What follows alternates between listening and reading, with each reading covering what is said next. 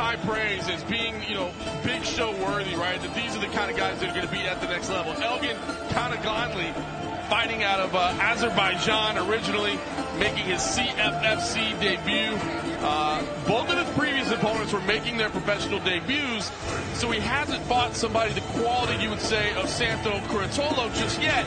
But everybody that's seen the guy fight, everybody that's seen the guy train is saying, hey, this dude has all the talent to succeed at the highest level of the sport.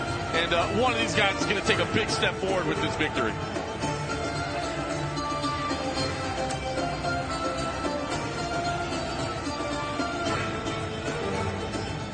Team Mutant MMA, certainly a wrestling base there for Elgun Xanoglanlı.